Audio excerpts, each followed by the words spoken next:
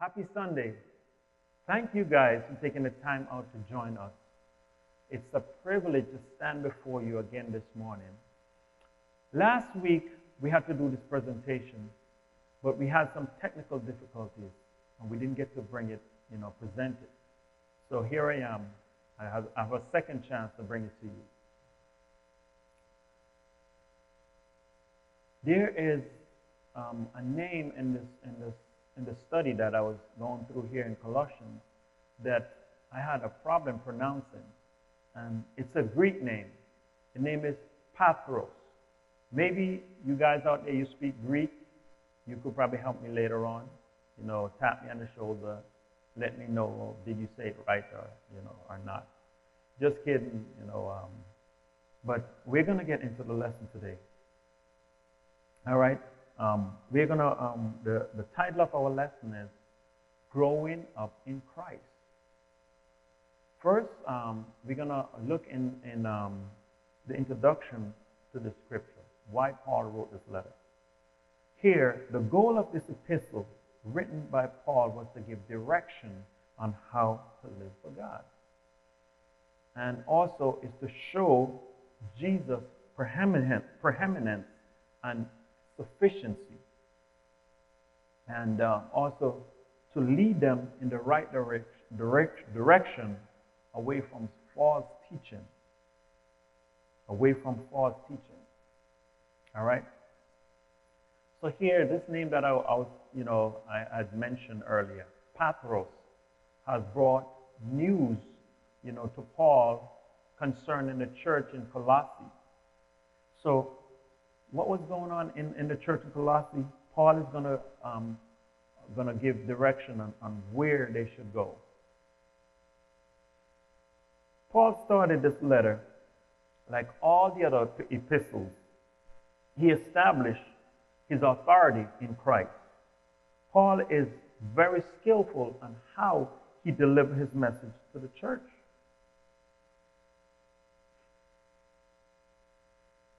So, as we go now, we'll see in verse 1. The Apostle Paul means one that is commissioned or one that is sent. And that's in verse 1. I'm just going to give a quick, review of what we're going to, what's ahead in this lesson. He says, in other words, Paul is saying he is not self-appointed, but he was commissioned by God himself. In verse 2, he gave them accolades, of what they were doing, how good they were. And he also, in verse 3, he thanked God for them.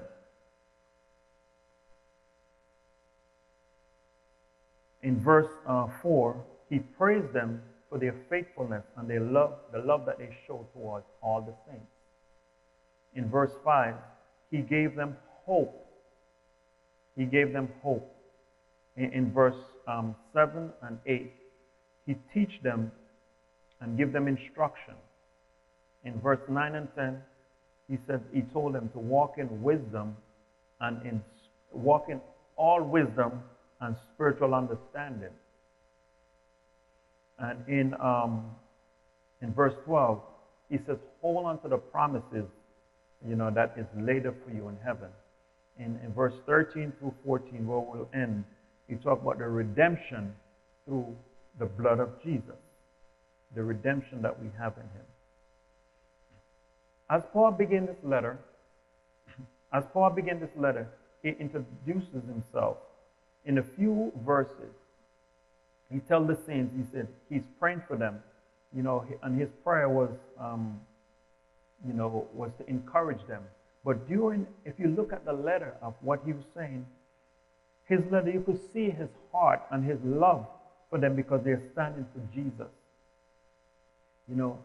Though Paul have never been to this church in Colossians, Paul was encouraged to hear that they're living for God, that they're standing for him.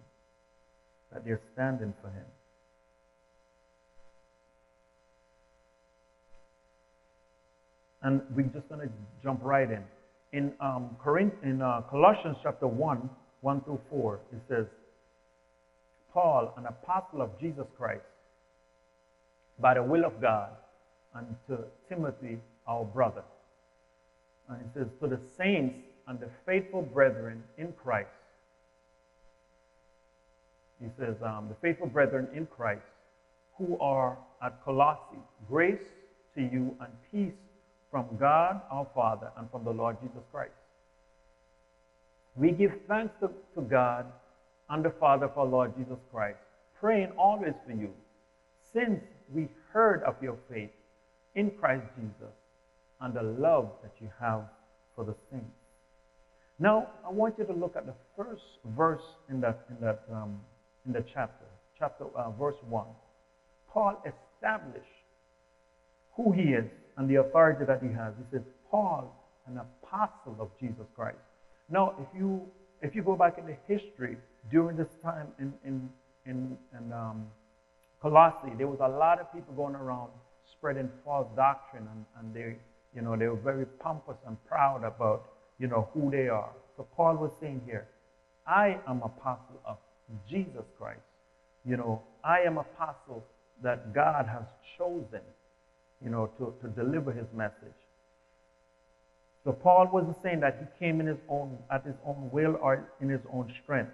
So here Paul is going to represent Christ. Not just represent, but represent. He's going to show them Christ in ways that, as we go, you'll see.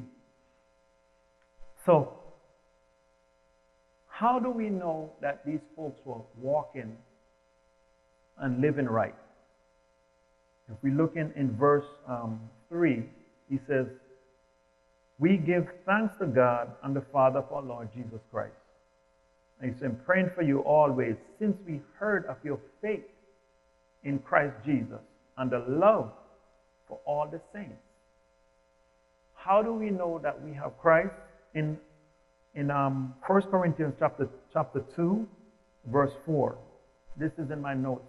It's not in my slides. He says, my speech and my preaching was not with enticing words of man's wisdom, but with a demonstration of the Spirit and power. So Paul was basically saying there that his presence is not what he wanted them to look at. His words is not, he don't want to pay so much attention to Paul's word, but listen to the value of what he's saying. Because he says that I didn't come with enticing words of man, but I came, with the wisdom of God, and I come with the demonstration of the Spirit of God. So that's what differentiates Paul from all the other guys that was there, throwing their stuff around, thinking that they are somebody when they are not. All right. This small church is one of the smallest churches in the New Testament. It says it was not their might or the works that this little group of Christians, has done. Paul didn't, commended them because of the great preaching or their generosity. Paul was very, encouraged, like I said earlier, about, how they show love for the saints. And Paul said he prayed on their behalf because of the faith that they had in Jesus Christ and the love they have for the others. So Paul is motivated to write, even though Pathros came and told Paul about all the stuff that was going on there and the false doctrine during this time. So Paul was telling them, listen, be strong, be strong in the Lord. Focus on what is here, what is present before you. Don't, allow, the world to take you away. During this time, there were a lot of, most in this church, most of the people in that town, they were Gentiles. There were Jews there, but, in comparison to the Gentiles, it was, maybe 22 to 1. But in this church, it was a very small church, and during that time, they went from house to house to teach the word. So Paul here was saying that because of the love that you have for one another. Now in John chapter 13, verse 34 and 35, it says here, a new commandment have I given unto you, that ye love one another, as I have loved you, that ye also may love one another. By this shall all men know that ye are my disciples, if ye love one another. Listen, sometimes it's not easy to love when you're not getting that love back. Sometimes it's not easy when you try to, embrace a person and they're pushing you away. And here, John was trying to show them, listen, the only way the world will see that we have Christ is when we show love, is when we express our love, not just with, lip service, but, our actions. Now, come with me a minute.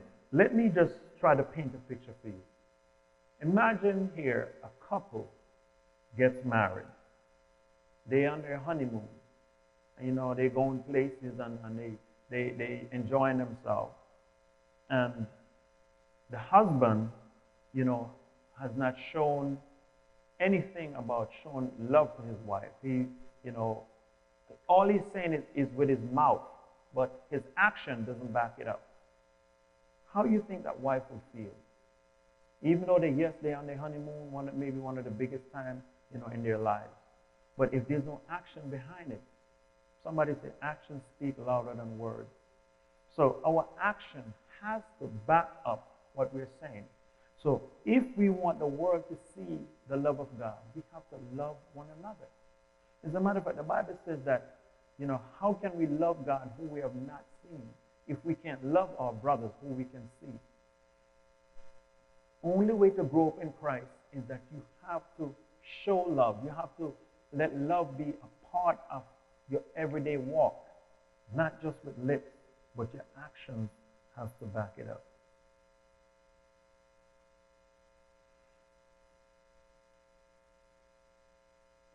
Our love for one another is imperative in the kingdom of God. Our love to one another is very, very important to the world. Yes, the world might not accept Jesus for who he is, but, if they see us, they will say, man, those people are different. They don't show, that disconnect, that bitterness and that separation. But through everything, they just loving each other and just showing love. And this is what the church here was doing. They were very, very caring and very supportive of with their faith and their love for one another. So Paul was very, very impressed with this church. So in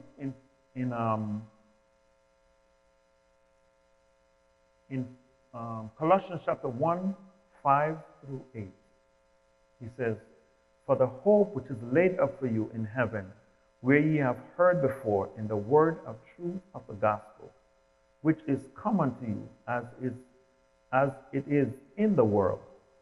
And he says, bring it forth fruit, as do also in you, since the day ye heard of it, ye know the grace of God in truth.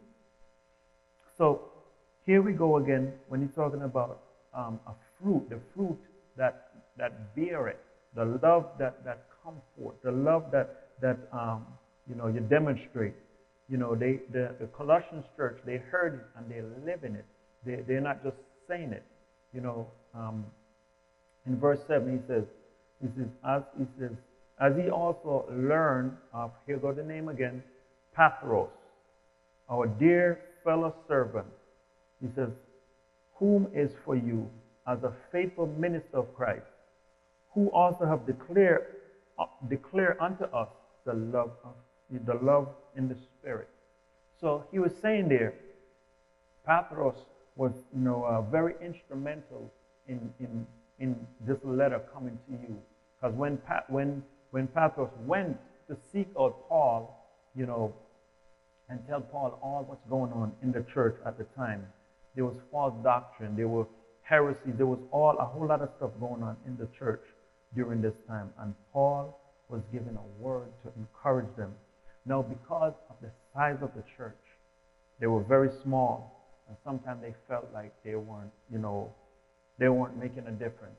I want you to know that God worked with a few. God could work with, a big, gigantic group, but I just want you to know that God will work with a few because, when a few come through, then they won't take that praise for themselves. If you guys remember Gideon went to, Gideon at the time, Israel was in bondage, and there was no sword in the land to fight against their enemy. The enemy took their sword and they, had to go to the enemy if they wanted to get like we would say back home, a machete or a knife. They would have to go to the enemy, and they, it's like basically the enemy wanted to know every piece of weapon that they have.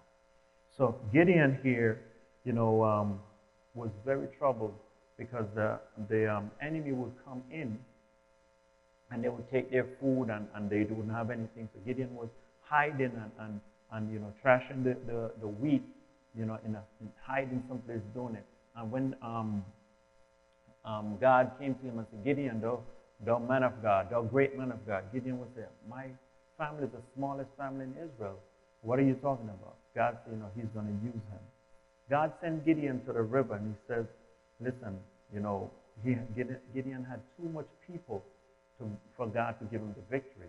So God told Gideon, if you, I'm going to show you who I'll choose. If you tell these people to drink water from the river, and he says, those that lap like a dog, those you'll keep, but those that didn't pay attention, they just went down and started drinking and not paying attention to their surroundings. And it was a few that God used to deliver Israel. So here in Colossae, it was a small group of Christians, but the Apostle Paul spoke many times about how, how big God is and how Jesus is better than everything else, all the other gods that's there.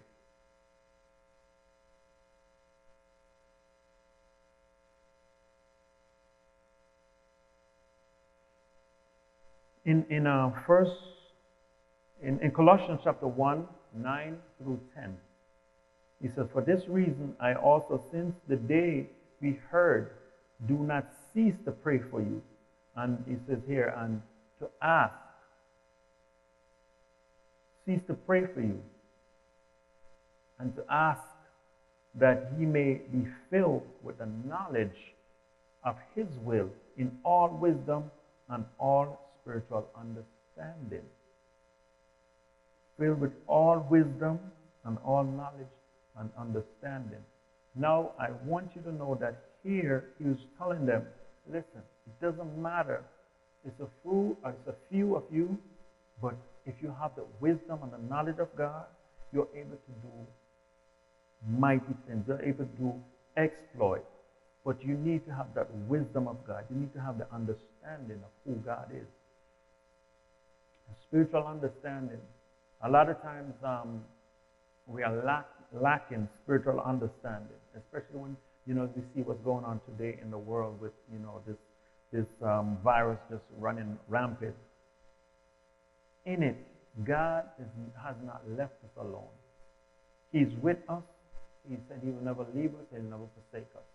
I just want you to keep in mind. Yes, you might lost your job.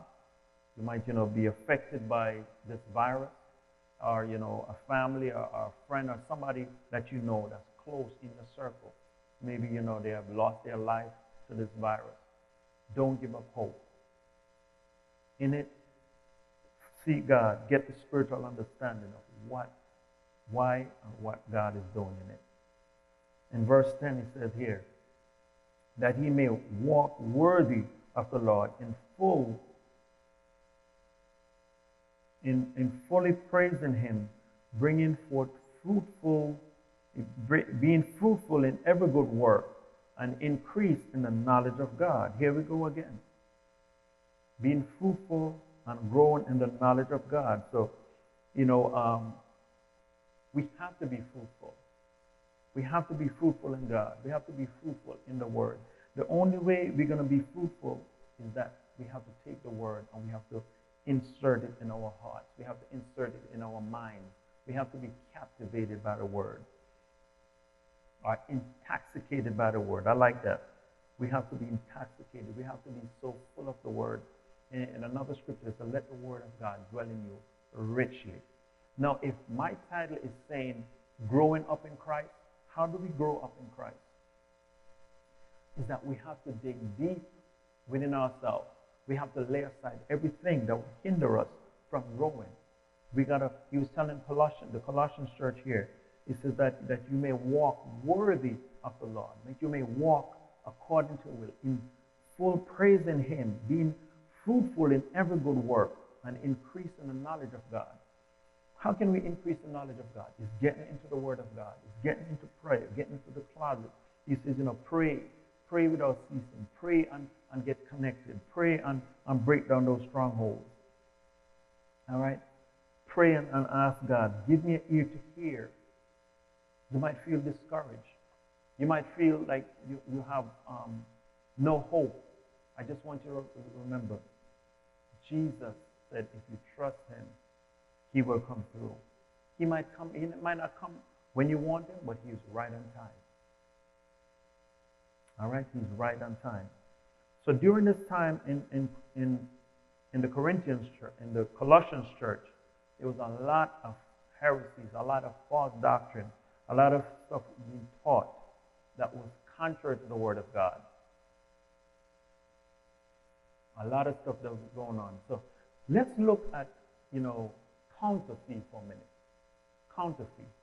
Here in the United States of America, it says that over $82.1 million of counterfeit money is used. Over $82 million is used. And it says, what are the best practices, to fight against counterfeit? The best practices are that they would teach, the folks that handle the money, maybe it's a bank teller, maybe it's those that work in the supermarket, they teach them what is the right money. And remember, they have gotten so sophisticated with, copying, the money, that if you don't have the skillful eyes to see, you can't tell the difference. Because, I know back in the days what they used to do, they probably still do it now. They had a pen where they used to mark the money with this black pen. And if the color changes, to a certain color, the ink that's on the money, then they know it's fake. But they've gotten so sophisticated that they're taking the money, and what they do, they erase. Maybe it's a paper, or they get the paper like the same money, the same paper that they use, and they have it printed, with all the watermarks and everything on there. Now, if you don't have a skillful eye, you might end up, being cheated out of, if you're a customer or a teller or an owner of a business, you might end up selling something and that money is fake. So what they did here, the U.S. Secret Service reported that, last year over $8.2 million, were used, and when it came through that people have lost, millions of dollars because they spend the fake money to buy, products and services. So it's very important. He says here, he says that the most important, when I say best practices, so what the government, has done, the bank, what they did, they trained those folks in the bank. He says that, the most important time to teach somebody, about counterfeit money is like when they're working in a bank for 90 days. I'm not sure why they choose that particular amount of time, But he says they teach them how to understand what is the counterfeit and what is, you know. Now, my thinking would be, I'm going to teach you all about the counterfeit. But they do it another way. They teach them what the real money is. That when the counterfeit comes around, you know, they're able to tell the difference. Same thing was going on here in the Colossians church.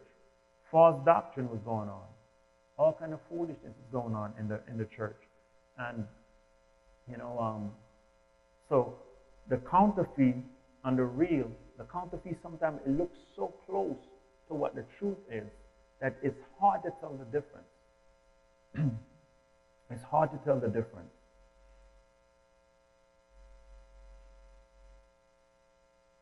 So they train new employees on how to differentiate, you know, what the real money is and what they need to focus on.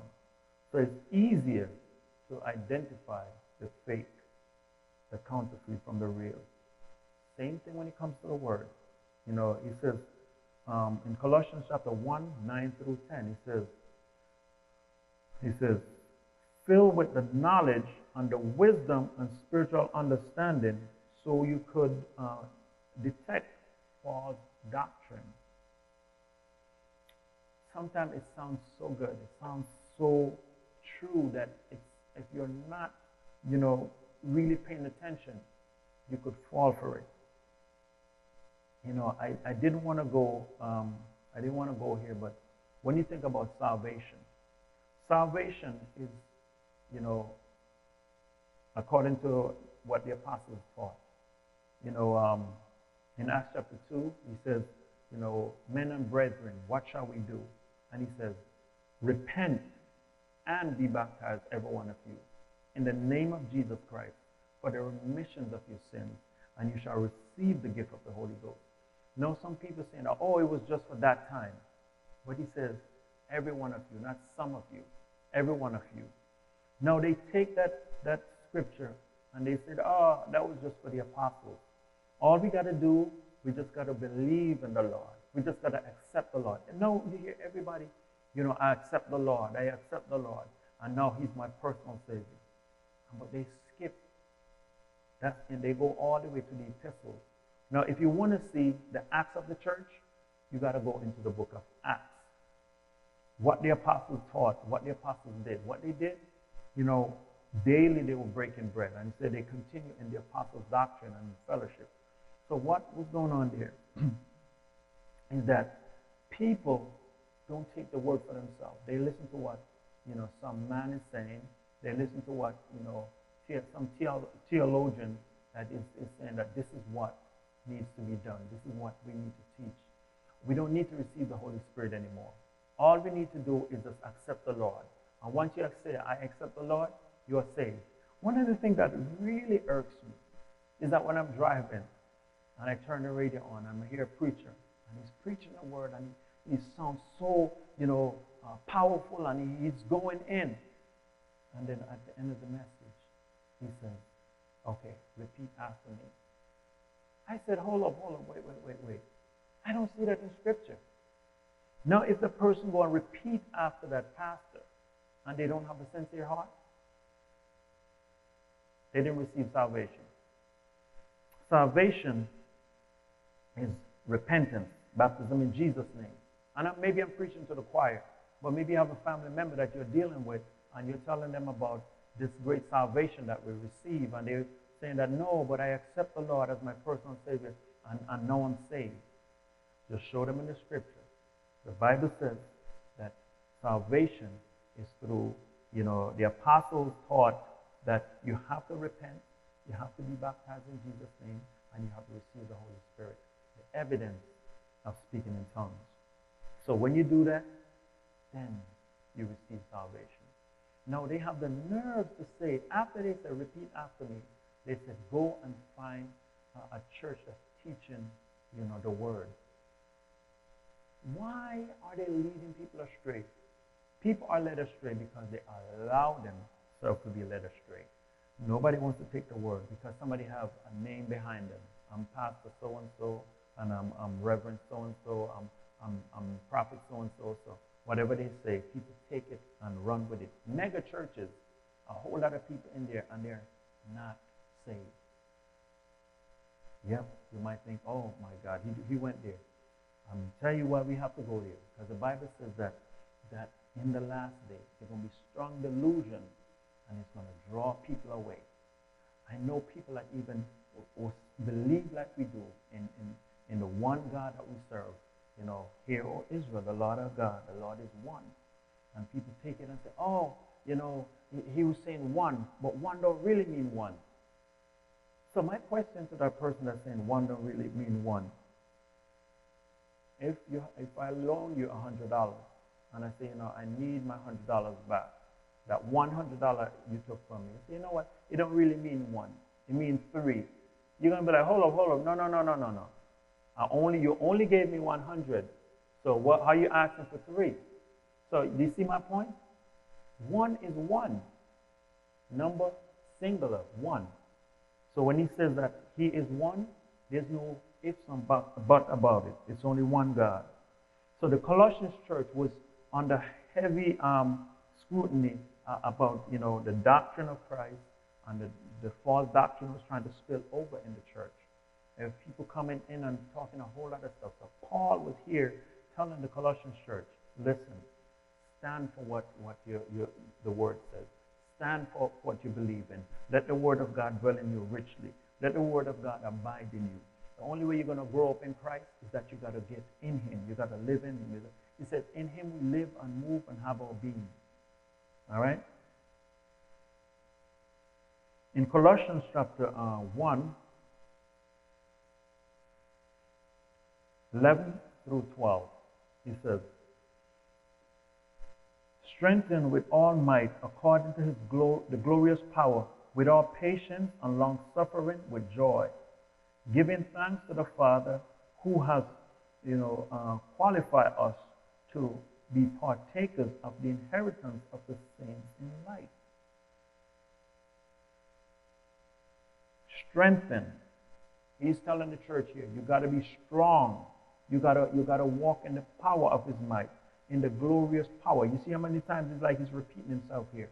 Power and might. It could use interchangeable. Power, might, patience. And I find it, that he says long suffering with joy. When you think about long suffering, the flesh don't want to suffer. The flesh don't want to deny itself. The flesh want to be gratified.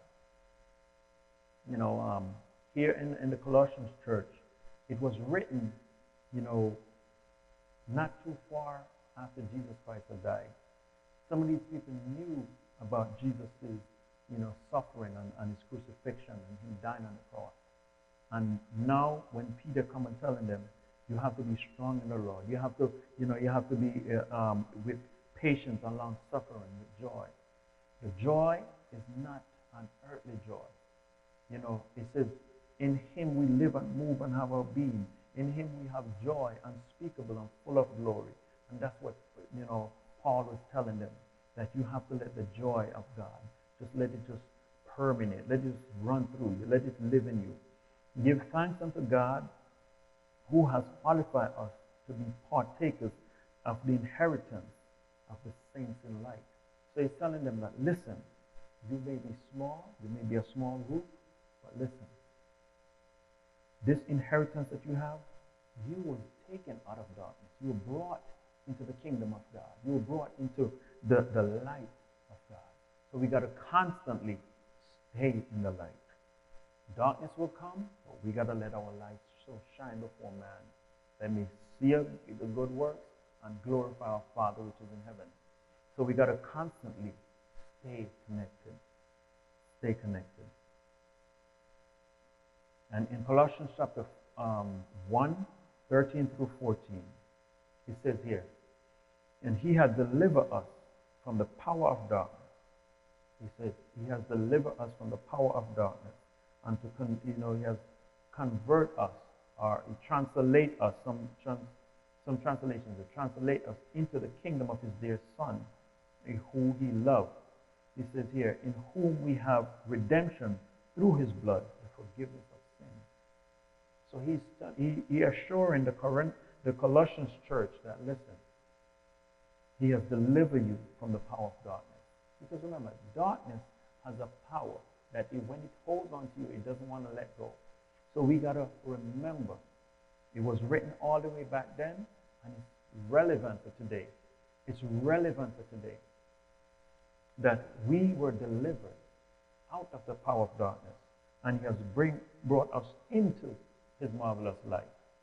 So we got to remember that we were redeemed. Every day I don't feel like I'm saved. Every day I don't feel like I should live for God. Some days I just want to go back in the world when I feel, the world pulling on me. But I thank God it's not in the way that I feel. It's not in the way that I feel. Remember Jesus' temptation. If you turn these stones to bread, fall down and worship me. You guys remember when Lucifer took him and tempted him and all this? What Jesus said, it is written. Remember, it's not how we feel. It's in the Word. All day, I don't feel like loving my wife sometimes. Sometimes I'm so upset. And the kids, I just want to just, get out of there. But it's not how I feel. It's what's written. It says, you have to love, regardless of how you feel. And that's what Jesus did. Jesus loved us when we were unlovable. Jesus, died for us when we were in our sins. His love is unchangeable. There's nothing that we could do, that could turn his love away. He says, no greater love than this, than a man would lay his life down for his friend. He called us friend. Even when we were sinners, he called us friend. He wants us to stay close to him. He had redeemed us. He has changed us. So we got to continue in his love.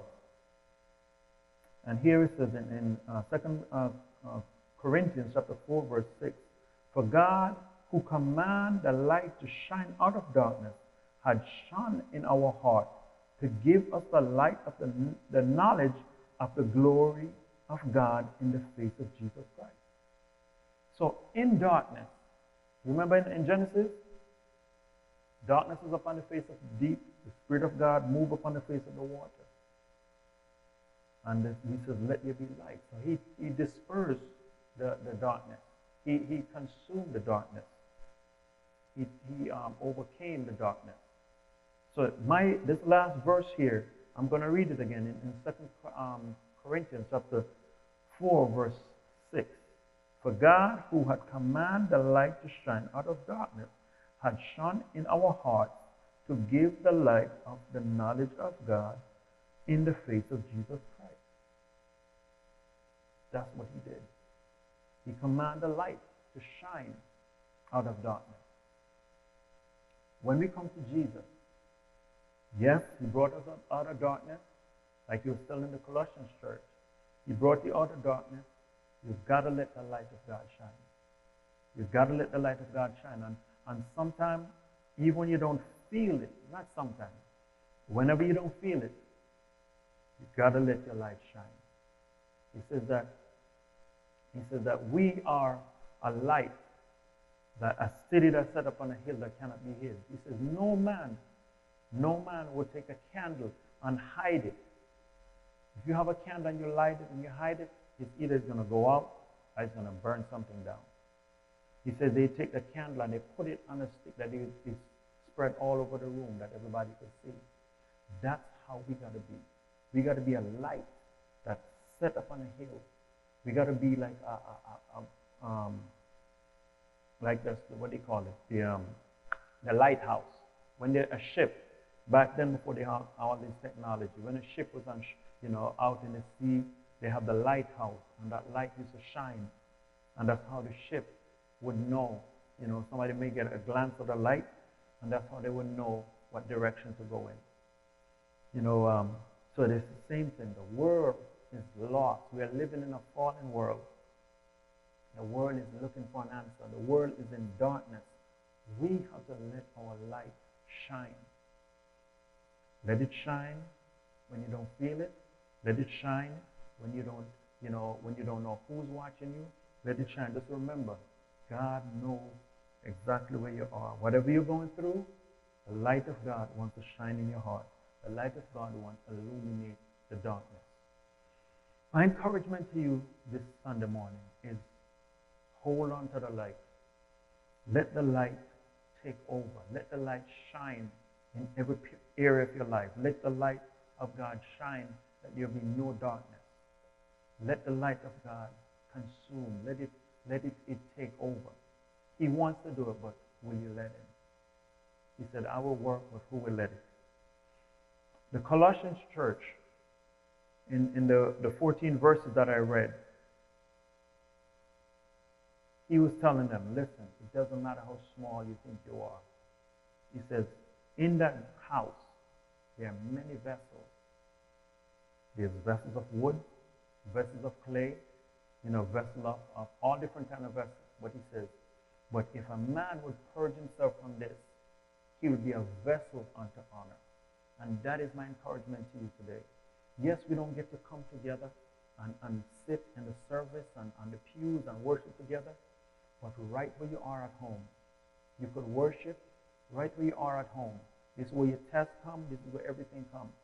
I just want you to remember, stay focused, stay connected, stay, in touch with God. Don't let it be, I'm going to get back in my Bible when we open back the church.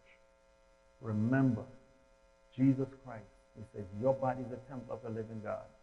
You are the church. You are the bride of Christ. So you got to remember who you are. Don't lose your identity in the world. Don't be conformed to this world.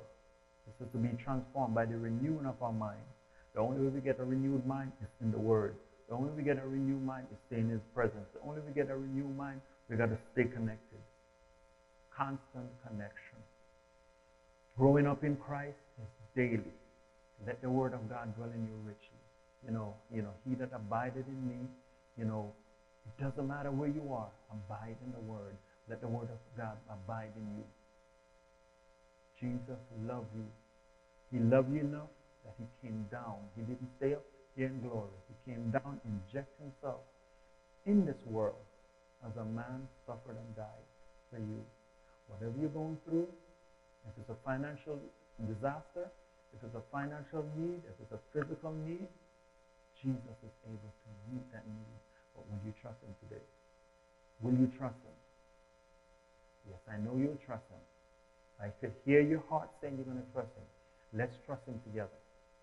Let's hold on to Him. Let's hold on to His Word and see what He has for us. He is the God of His Word. Take Him to His Word. Say, Lord, you said in your Word here, you might be going through a financial strain. You might go into, problems in the family. Like everybody's family has some situation that we're dealing with. But just remember, we are the family of God. We are the children of God, and we have to grow up someday.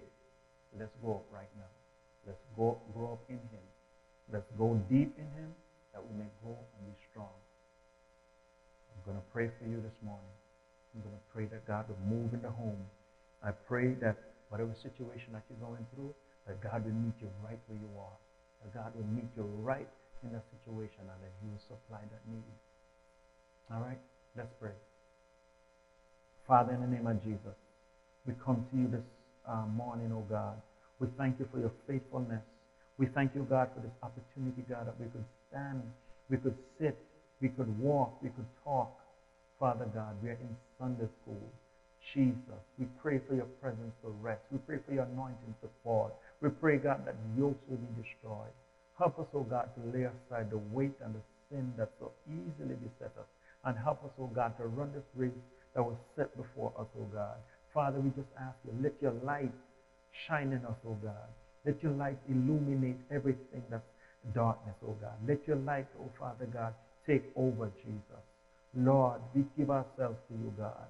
We pray, Father, for the blood of Jesus to wash everything, Lord. Wash my mind, wash my heart, wash everything, God. I surrender all to you, God.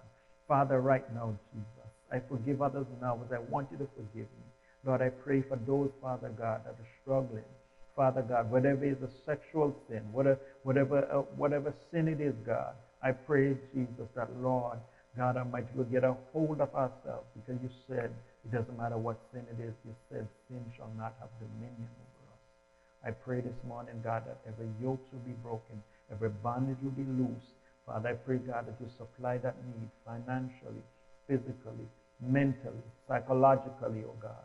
I pray that you cover that family as they sit and hear my voice, oh God. You speak to their hearts, you speak to their needs. In the mighty name of Jesus, we pray for your will to be done. Help us to grow in you. Help us to live in you. Oh Father, let your will be done today. In the wonderful name of Jesus we pray. Amen and amen.